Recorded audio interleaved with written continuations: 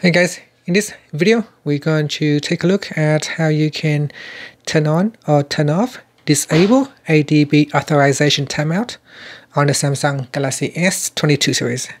First, tap on the home button to go back to the home screen, and from the home screen swipe down at the top and tap on the settings icon.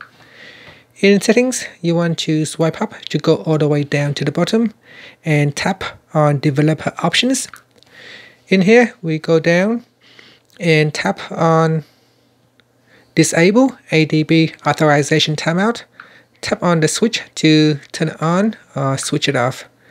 Now set that disable automatic verification of ADB authorizations for systems that haven't reconnected within the default 7 days, or user configure minimum 1 day amount of time. And that's it. Finally, you can tap on the home button to go back to the home screen. Thank you for watching this video. Please subscribe to my channel for more videos.